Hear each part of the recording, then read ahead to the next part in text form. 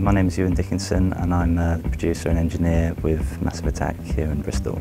I became involved with Massive Attack when I was about 17 years old. I kind of got my foot in the door in their old studio and was a T-boy and assistant for many years. And kind of over the years have had more experience and more opportunity to get kind of more involved in the creative process and yeah, managed to learn and had great opportunities along the way, and yeah, very, very lucky to do what I do and enjoy it very much.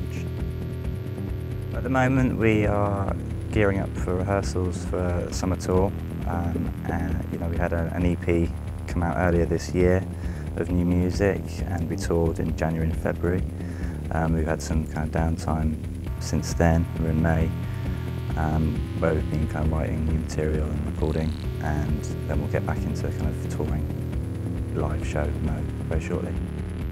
Our studio has evolved over the years since we moved here in 2004. It was originally based around an SSL G-Series 56-channel console, which was a fantastic bit of equipment to learn on, but it quickly kind of slightly redundant in its use, becoming a fairly hefty volume control for Pro Tools.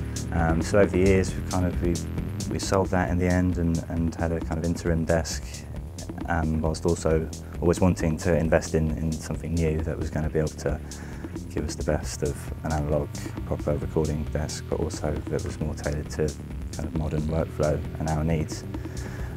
So that's why we kind of went for the Neve Genesys. Seemed to tick all the boxes and allow us to do everything that we wanted to do. And that's what our kind of studio is based around now and has been since we got it in 2012. The way we use the Genesys is, you know, in a pretty typical traditional mixing desk kind of way. We always have it hooked up to lots of drum machines, synths, and have it just as an input desk for when we're recording and jamming.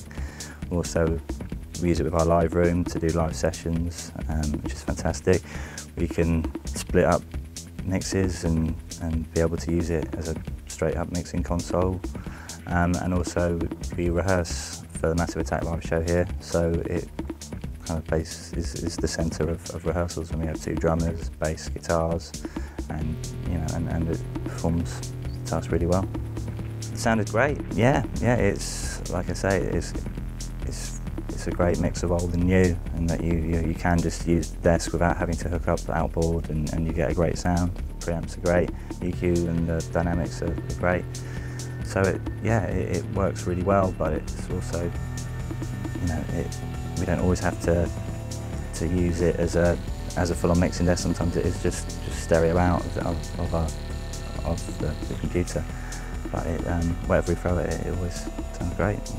I haven't really been too surprised about too many features of it, but it's just been really solid. Working with older desks and with crappy channels and dodgy pots, it's just been really, really reliable, and everything that we've thrown at it and needed to do, it's just performed admirably.